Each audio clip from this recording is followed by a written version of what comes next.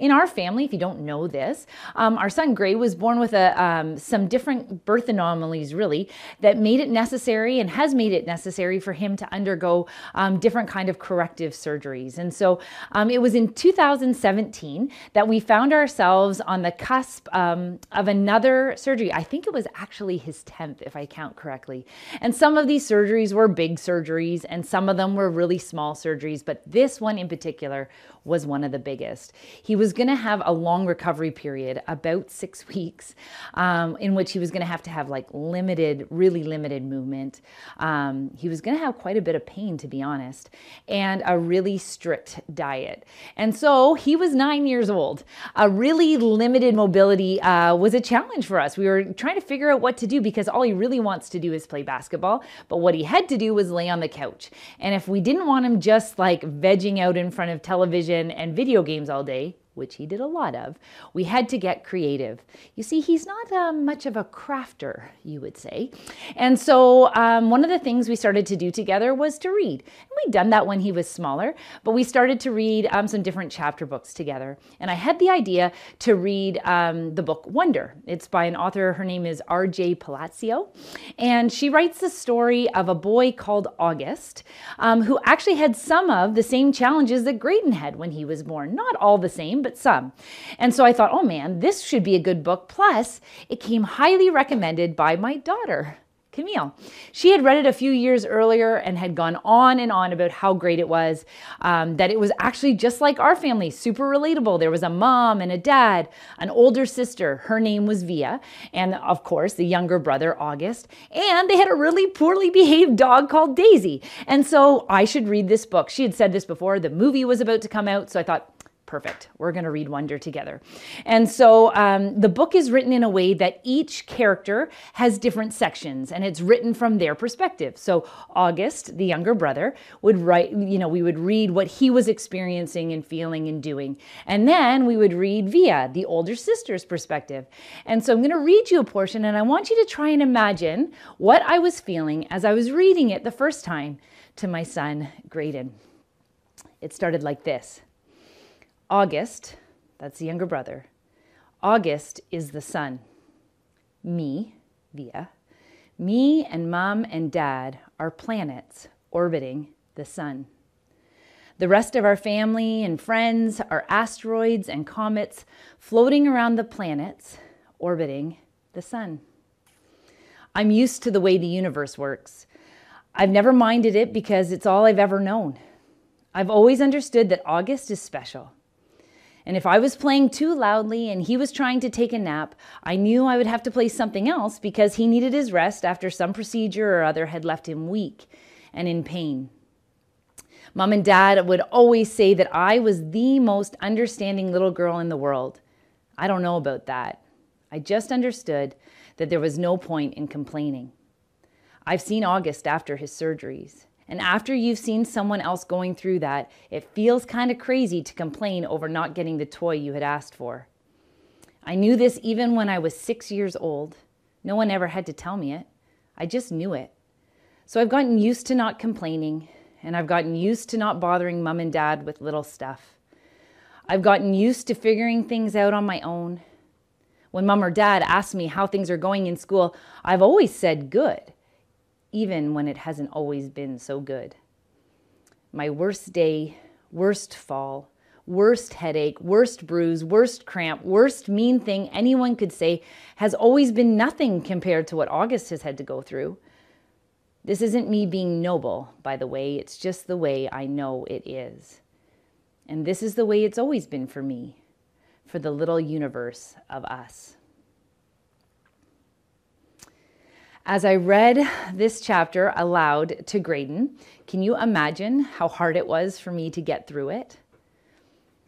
I was struggling to hold back tears and my mind was racing, like I was saying the words, but my mind was going through like this Via is who Camille identifies with? Our daughter? Maybe I'd heard her wrong. She feels alone and overlooked and that she can't share things with me? It made me really emotional. And then I was sad, but then I was also defensive. Like, are you kidding me right now? I was angry. I was sad. You know, when Camille got home from school that day, I was trying to act cool and be good about it. And I was making dinner and I casually kind of brought up the book and that we were finally reading it together. And she was so stoked. I asked her about it and she said, "Oh man, I love that book. And I especially love Via. It's like she gets me." Why am I telling you this story? I'm telling you it because I'm here to talk to you about parenting and healthy relationships. And I do that really gently and carefully. I tell you this because I don't want you to I think we've gotten it all right, because we haven't. I am no expert. I have messed up plenty. I have yelled. I've said things I shouldn't have said. I have flown off the handle. My husband and I are not like super structured people. So we've been super inconsistent at times and then really consistent at other times, which only proves our inconsistencies. I know that parenting is hard, and I know that you want to get it right. Man, so do I. But I'm not going to be able to give you a formula or a step-by-step plan today. There isn't a guarantee that if you do A plus B, you will get C and have this like perfect, awesome relationship with your kids when they're older. I just can't do that, but I can come here and share with you a little bit of the stuff that I've learned. I can encourage you in whatever stage that you're at in your parenting journey. And I'm also hopeful that you'll leave here today with maybe an idea or a next step that you can do to better your relationship with your kids, whatever age and stage they're at. Oh, and if you are someone without kids, this matters to you too. The truth is, we've either been parented or we are a parent. That's part of it. But on top of it, we are actually all a part of a community together, all a part of that rich soil that we've been speaking about for the last few weeks. Many of you have the opportunity, the privilege, and actually the responsibility to help us, those of us who are parents, in the raising of our kids. Did you know that studies have shown that if a child has at least one adult outside of their parents who are interested in them, who they have a relationship with, who care for them in some way, if they have at least one adult who does that, they are more likely to finish high school. They are more likely to have healthy friendships and marriages. They are less likely to commit suicide. And they are more likely to say no to drugs or alcohol. Isn't that amazing? So this matters to you guys too. You are a part of this like beautiful weaving of community that we get to raise up kids together in. So please don't tune me out. We need you. Us parents, we need you. And so I hope that you'll listen. So if parenting is hard and we want to get it right, where do we begin? And I actually think we need to begin with what the it is that we're trying to get right. Like, what is the it? Sometimes we think it's like a list of our dreams and goals that we have for our kids. But the truth is, whether they get married or not, what job they have, whether they make us grandparents, whether they choose to follow Jesus, is actually their own choice and not actually a good representation or diagnosis of our effectiveness as parents. In Andy and Sandra Stanley. So Andy Stanley is a pastor out of Atlanta. Him and his wife recently wrote a book. It's called Parenting, Getting It Right. And he talks about determining what the it is actually helps to inform all the ups and downs that we experience as parents taking our cute little babies into adulthood. There are lots of practical tips and ideas for what to do, and we're going to cover a little bit of that too. But really, what they write is that after decades of parenting, we are convinced more than ever that the win for parents is healthy adult relationships with their children and healthy adult relationships between siblings. In other words, kids who enjoy being with their parents and with each other when they no longer have to be. They go on to say that a healthy parent-child relationship is the best predictor of a child's relational success outside of the family.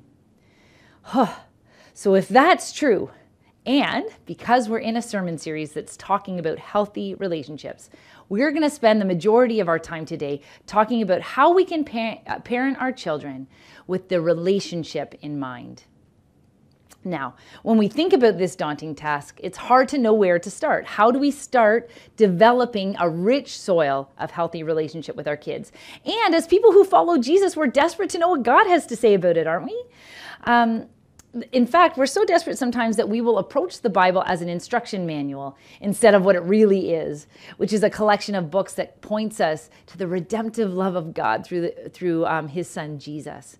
And so even though the Bible has lots of things to say about healthy relationships that can be applied to marriages and friendships and parenting, there isn't a lot of direct instruction on how to parent. And so when we try to create one from the snippets of it, we can get ourselves into trouble. It's kind of like the analogy that we've been referring to over the last few weeks about having rich soil and growing our relationships out of it. It's actually based on an analogy Jesus spoke about in the New Testament, but he was using it in regards to the soil of our heart that cultivates spiritual growth. He was talking about how we grow in relationship with him, but it also makes sense when we talk about growing our own relationships. And so we take passages from Scripture and we apply it into the day-to-day workings of our lives. One of the things that this analogy has given us is words like, yeah, we want rich soil, but the enemies of that are weeds and shallowness and hardness. And so when we think about that in light of parenting, and if our goal is to have a healthy relationship with our kids, how do we deal with the weeds? How do we deal with the shallowness? How do we combat hardness in the soil that inevitably creeps in? So let's begin by talking about the weeds. Because weeds are inevitable, aren't they? I mean, if you've ever tried to grow a garden, I try every year. I have this romantic idea about gardens, and then I realize I don't like dirt and I don't like actually doing it at all. But you pull out one weed and within a day, it feels like 3 other ones have grown. And it feels like that a little bit in our lives, right? If weeds in our lives are the things that kind of grow around us that make it feel hectic, or busy, or tiresome, if those are the weeds, they're kind of everywhere, aren't they? Because life is busy, period. Whether you have kids or not, life is crazy. There's work and church and friends and family. All those things are there. They're not bad things, but they're always there. And then you have a family. So if you thought your life was weedy, then you add in a baby and you are sleep deprived and you are a slave to a schedule or a routine. You're toilet training and you're disciplining and you're running to doctor's appointments and you're visiting in-laws. You're trying to exercise and you're chasing a work-life balance that people promise but seem impossible. It all feels like weeds. It makes your life feel a little hectic. And then your kids get older. You think it's going to get easier, but it gets harder because on top of all those other things, these weeds get more aggressive, to be honest. You got sports schedules and arts classes and homework. You've got their social lives and carpooling and behavior in the classrooms. They have part-time jobs and you still have all your schedule, right? You're trying to balance that with your own work and your own life and your volunteering and your churching. Are you getting my drift? The social calendars, all these things, your kids get older. And then we multiply it by 2 because we didn't have just 1 kid, we had 2. Or for some of you crazy people out there, you had 3 and 4 kids and you went to a zone defense instead of a man-to-man. And then it must feel even crazier. So the weeds, those things, all the busyness of our lives, despite our best efforts, will always be there. It's complex. There's many different people living many different things, and that's okay. There's no shame in it. In fact, it's the nature of life. But how do we develop and grow healthy relationships in the midst of these weeds? I actually think Deuteronomy 6 helps us understand how to do it. It was a really pivotal and important time in the life of the Israelites because they had just fled slavery. They were finally free of the Egyptians and all of their customs and ways. They'd been rescued and God had promised his protection and presence with them. And so they were setting up their own community and God was giving them the rules and the guidelines on how to do that, how to love him well, how to love one another well. God was actually explaining and teaching his people how to live live and how to instruct their children. Like, it's actually a word for parents like us. So I'd like us to read that together today. It's from Deuteronomy 6, verses 1 through 9. These are the commands, decrees, and laws the Lord your God directed me to teach you to observe in the land that you're crossing the Jordan to possess, so that you, your children, and their children after them may fear the Lord your God as long as you live, by keeping all his decrees and commands that I give you, and so that you may enjoy long life. Hear, Israel, and be careful to obey, so that it may go well with you and that you may increase greatly in a land flowing with milk and honey, just as the Lord, the God of your ancestors, has promised you. Hear, O Israel, the Lord our God, the Lord is one. Love the Lord your God with all your heart and all your soul and all your strength. These commandments that I give you today are to be on your hearts. Impress them on your children. Talk about them when you sit at home and when you walk along the road, when you lie down and when you get up.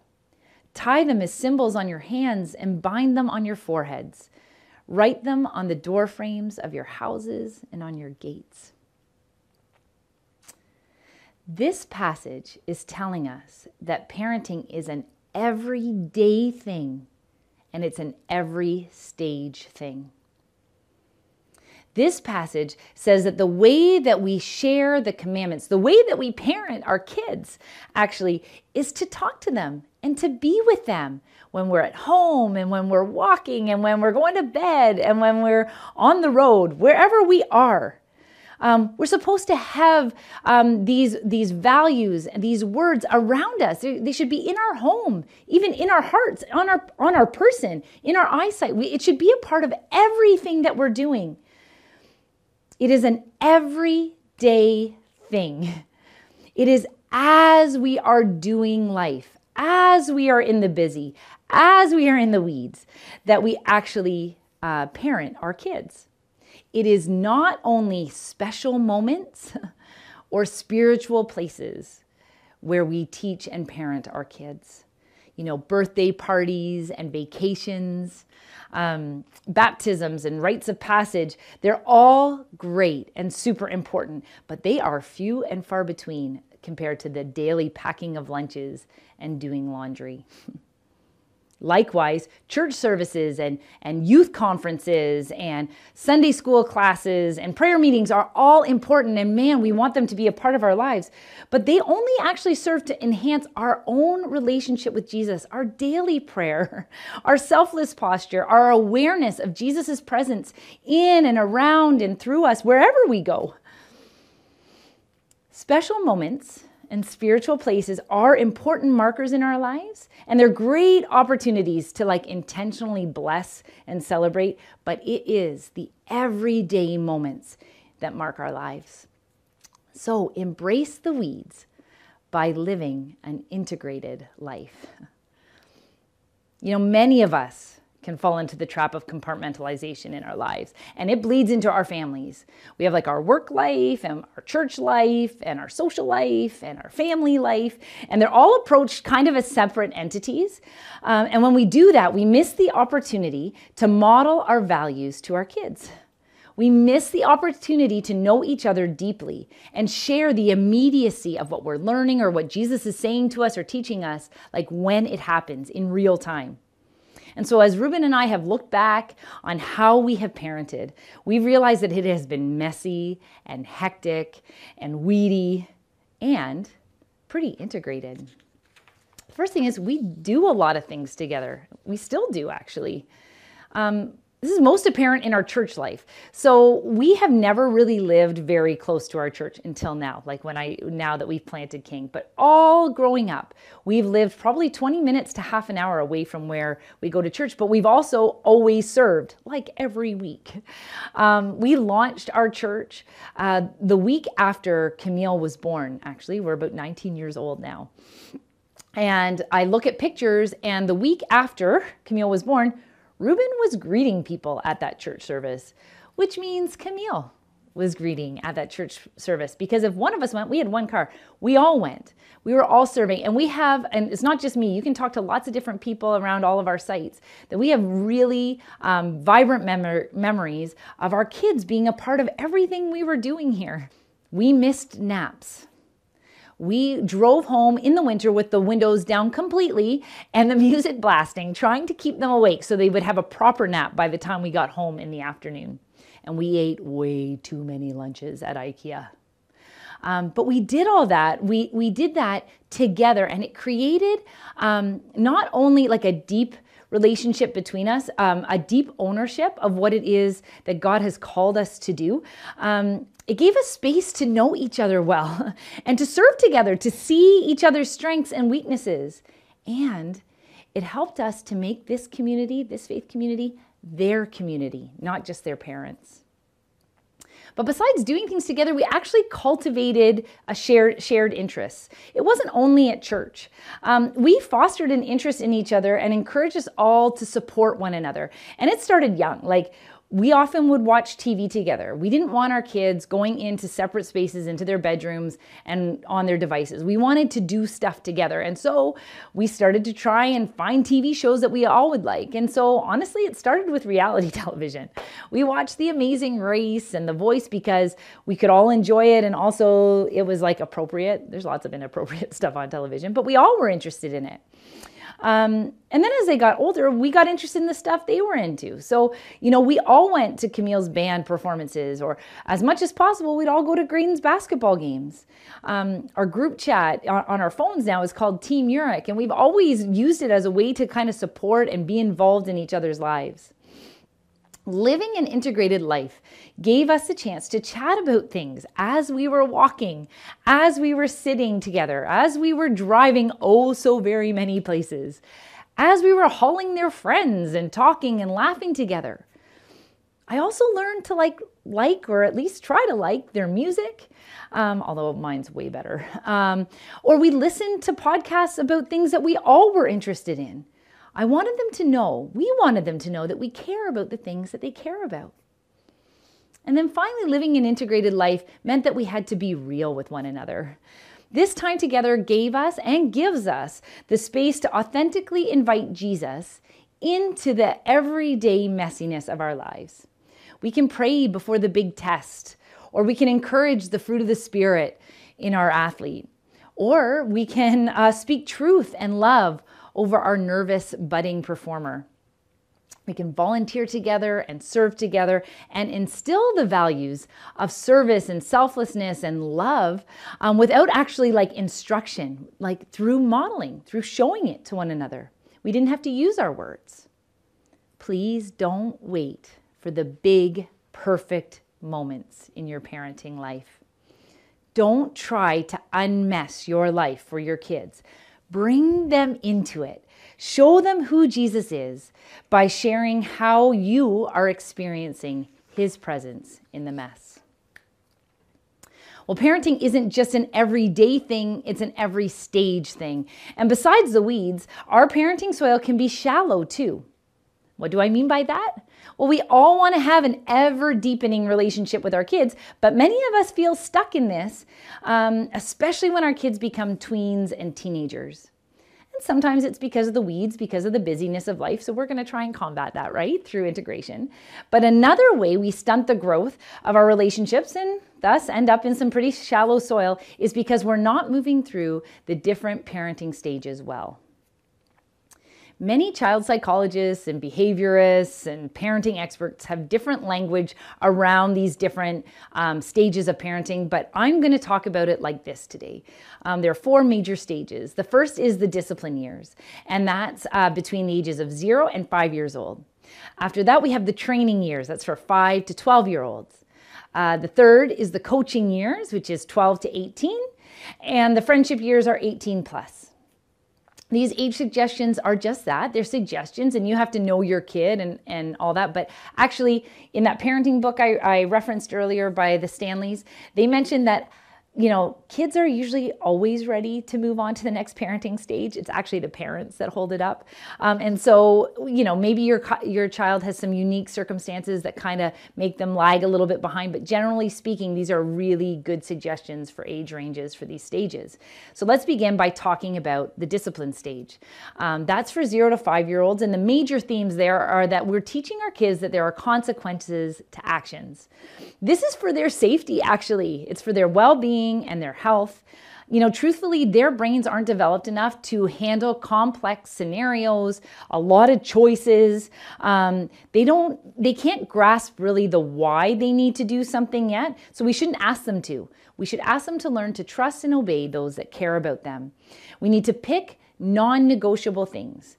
For us, a lot of those things had to do with like respect and honesty and obedience. And you have to work that out with your partner as you parent. But you need to stay focused on those important things and not sweat the small stuff so much, or otherwise you'll feel like you'll be disciplining all of the time. And we need to be consistent as much as possible. Remember, discipline is different than punishment. Sometimes we mix those two up. Punishment is punitive. It really serves no other purpose than to hurt or cost the person being punished. But discipline is different because discipline is correction that trains us, trains a child, trains anyone really. Discipline is correction that trains a child to make better choices. Sometimes discipline will have to result in some punishment. That'll be an aspect of the discipline. But ultimately, discipline is for the betterment of the child. After the discipline stage come the training years. The training years are for 5 to 12-year-olds. And these are the years that we practice all of the qualities we want to develop and grow in our kids. This includes guys like you guys who are here as teachers, your kids at the well volunteers, your aunts and uncles. You get to help us in these training years. We help our kids gain the skills, values that they need to succeed, and we proceed by trial and error. We correct, and we forgive, and we try again. We practice manners. We practice cleanliness. We practice responsibility. We model and teach how to appropriately manage and acknowledge our feelings. We ask our kids to look at us when we speak, and we look back, because that's how conversations work. We practice asking questions and responding because we want them to know how to interact with people well. We practice cleaning up dinner and straightening up our rooms. We recognize that our kids will not do in public what they haven't practiced in private. And so we practice and practice and practice. The third stage is the coaching years. This is for 12 to 18-year-olds, and I actually think that this is the hardest transition for us as parents. It's at this point in our parenting journey where we loosen the reins a little bit and we allow our kids to put into practice all of that training we've been doing over the last 7 years. We begin to focus on connecting over correcting. Andy and Sandra Stanley tell us that it is in these years that we allow our kids to make increasingly independent decisions, and we cheer them on. You give them some instruction and suggestions, but you have to hang back a bit, parents, and you have to let them try and gain their own personal momentum. And like any good coach, sometimes you have to pull the kid out of the game, right? They need rest or some more intentional coaching. But for the most part, we are cultivating constant communication, and we are trying desperately not to bail them out. We let them fail sometimes. Oh, that is so hard, right? And there isn't a formula for it. You have to be a student of your kids. You have to know how they organize and communicate and learn and grow. You have to know how God made them, not how you best organize, learn, and grow, how they best do that. How did God make them? It's why we have an integrated life. It helps us to know our kids better. And then as a result, we tend to move through the stages a little bit more easily. Oh, and it really helps us when you youth leaders and grandmas and grandpas and family and friends and mentors help us with the coaching. Man, we need you guys. And finally, we end up in the friendship stage. Sometimes it's called the consultant stage. I like friendship better. And that's for our 18-year-old and over kids. And this is kind of the dream, isn't it? A little bit. We want to be friends with our kids. At this point, you're not involved in the daily details of your kids' lives. But the hope is, because of all that legwork you've done for the last 18 years, they are inviting you into it. They want to hear your voice. You'll have the opportunity to encourage them, to exhort them, to witness them, to enjoy what they're doing. And remember, your voice still carries weight with them. You'll always be their parent. A friend too, for sure, but always a parent. And so your words and your reactions, they mean something different to them. And so we need to be careful in this stage. We need to consult and not direct. We need to ask for permission or wait to be invited. So maybe these stages seem somewhat intuitive to you, or maybe this is like mind-blowing and you're like, oh man, slow down, Melissa. I want to think about this a little bit more. I do want to challenge you a little bit on it wherever this is, because some of you are wading in some pretty shallow soil with your kids. I know we have before. You know, when you skip ahead to a stage too early, there are negative results. Your 3-year-old, your 9-year-old, your 12-year-old are not your best friends. They don't need you to be their friend. They have lots of friends, or they're gonna. They need you to be their parent. They only get one of those. They also don't, like a 3-year-old doesn't need a coach. A 12-year-old doesn't need to get trained anymore. They need to be coached. Do you understand? These are important things. And when we get stuck, when we don't move along those stages, okay, or when we move ahead too quickly, we tend to put too much weight on our kids that they're not ready to bear. They need us to be their parents. And also, to be fair, we need them to stay our kids, because then when they act out or they fail a midterm or they bite the kid at daycare, we won't be personally wounded as well. Like, we will be able to see this and be able to train and discipline and raise our kids to do better and to make better choices. And then likewise, some of you are stuck in a stage and wondering why your older kids aren't, and you can fill in the blank. Why aren't they more focused? Why aren't they more driven? Why aren't they more responsible or independent? The truth is, you probably are over-functioning a bit as a parent. And amongst other things, you are unintentionally communicating that you don't believe that they can handle the next stage of their life. Have you thought about that before? We don't have to use our words. Our actions communicate a lot of things. You know, when you manage your kids' calendar fully in high school, and I mean, like, you know when every due date is, and every game and every driving lesson, or you're the ones filling out your kids' university applications, what you are telling them is that you don't believe that they are able to manage their own calendars or their own future. Or you're telling them that you don't trust them to do it well. Or you're telling them that it's actually someone else's responsibility to make them successful. And I know you don't want to do that. To combat the shallow soil in our lives with our kids, in our relationships with our kids, we need to move through the stages of parenting well, and we need to model deep relationships. You know, ultimately, your kids are a part of your family. They are not the center of your family. And one of the ways you can combat shallow soil with your kids is to have rich relationships with your partner and with other people. You know, while daily integration is important, we talked about that, so is intentional separation. Your kids should not relationally come before your marriage. They shouldn't be your entire social life. When our kids become our friends too early, we lose our friendships with our partners. The best thing you can do, and I'm saying this with love, is to cultivate a healthy love relationship with your partner. When we put our joy and our fun and our social calendar on our kids, we're asking them to play a role they're not meant to. But as we model for them what a healthy adult love relationship or friendship is, we empower them to begin cultivating their own healthy relationships outside of the family. And moms, I mean, I'm a mom, so I'm saying this with love. I get that. We're especially prone to this, to having our identity wrapped up in our kids. And we forget that we are friends, we're employees, we are wives, and we are better when we use our gifts and our talents in a variety of ways, not only parenting. So go on dates with your husband.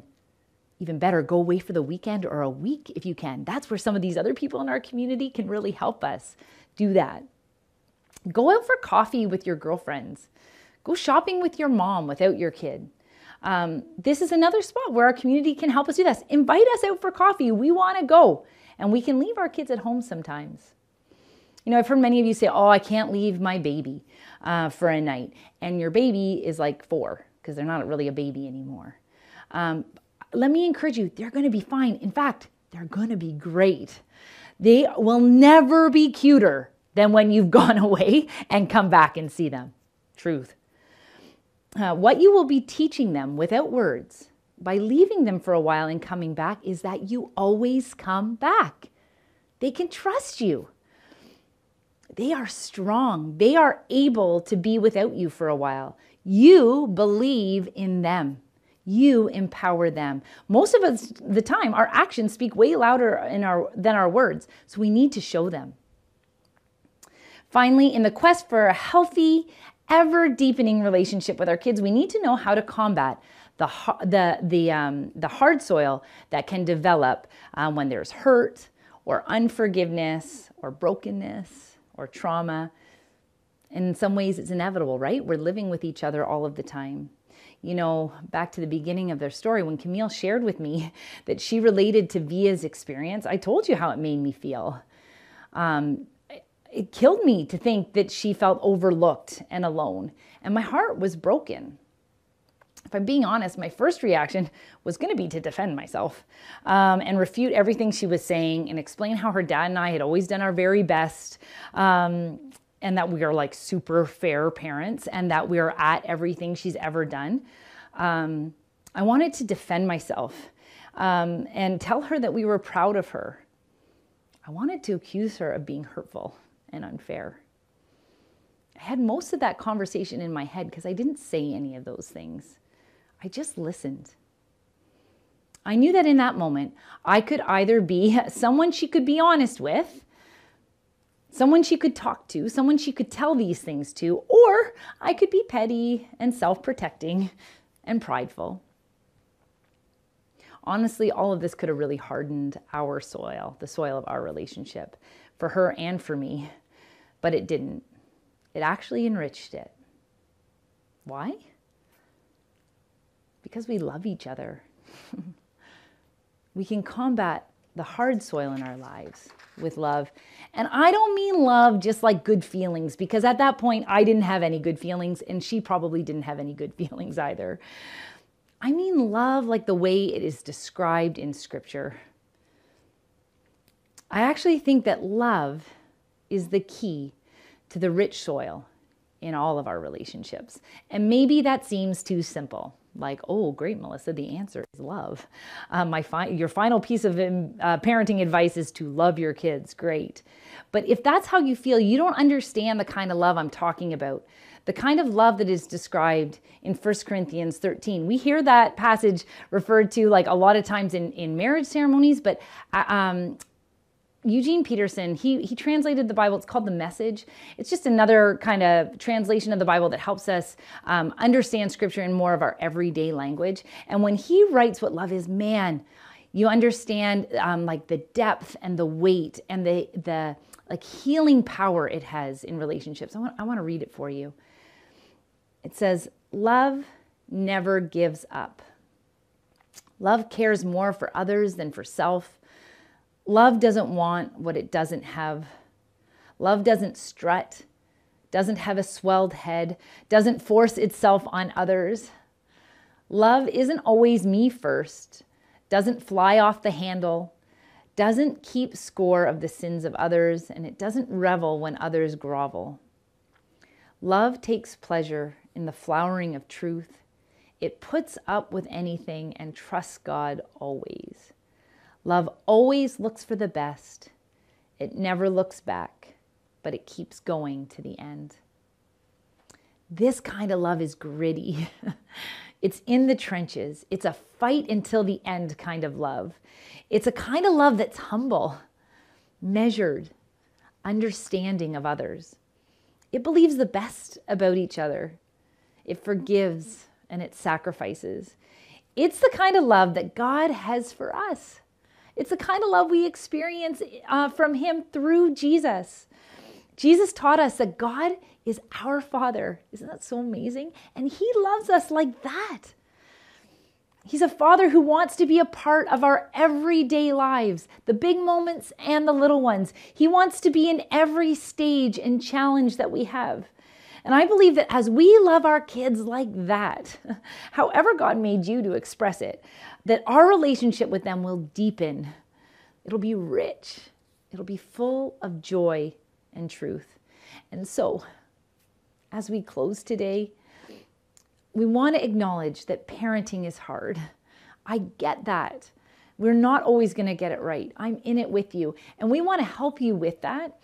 You know, if you're interested, this winter, we're going to have a learning semester. It's going to be an opportunity for you to choose some different, I don't want to say courses because it's not like school, but some different topics that you want to dive into a little bit more deeply. And we're going to have actually a parenting course for you to take. We're going to go through Andy and Sandra Stanley's book and subsequent study guide that they've created. Like I said, the name of that book is called Parenting, Getting It Right. We're going to be doing that this winter. You can read the book now if you want. You can order it on Amazon or anywhere like that. But this course is a chance for you to connect with other parents and to take some time to intentionally improve your relationship with your kids by developing your parenting skills. But the other way I'd love to help you is to just pray for you. I want to pray for your hearts and your heads to be full and overflowing with this gritty, in the trenches kind of love, the one that is described in 1 Corinthians 13. So whether you are most struggling with, the challenge of living a messy but integrated life, or maybe moving through the different stages of parenting well, or cultivating deep relationships to model for your kids, I'd love it if I could just pray for you now, for you to have a deep and steadfast kind of love for your kids. Will you pray with me? Oh God, you are love. It's who you are. You can't be anything but loving with us. And you are our Father, our parent. You know what it's like to be frustrated or disappointed, exasperated with us, and you love us anyway, and you never leave us. You love us enough to change and mold and parent us. So Father, will you give us that kind of love for our kids? Would you help us to never give up or tap out on them? Would you help us to get to know them and appreciate them and not wish them to be someone other than they are? Would you help us to be humble and give us a posture of learning and selflessness when it comes to our kids, so that we don't force our kids to be more than what you've called them to be? Would you make us patient and kind and forgiving? Forgetful when it comes to the ways both our kids and us mess up, so that we can be forgiving and have deep relationships with one another. Would you give us eyes to see the ways we can integrate our lives naturally and authentically, putting up with activities and interests that maybe aren't our first choice, but show our kids just how much they mean to us? And would you help us to believe the best about each other and give each other the benefit of the doubt? Protect us from wishing away the age and stage that we are in, and instead revel in the gift of each child and where they're at now, knowing that life is short and these moments are gifts. God, we want to love like you do. So would your presence with us and your delight in us be so real that your love can't help but overflow to the people in our family? Thank you that your love keeps going until the end. So will you give us the energy and stamina and ability to parent and love our kids well until the very end as well? We ask all these things in your Son's name. Amen.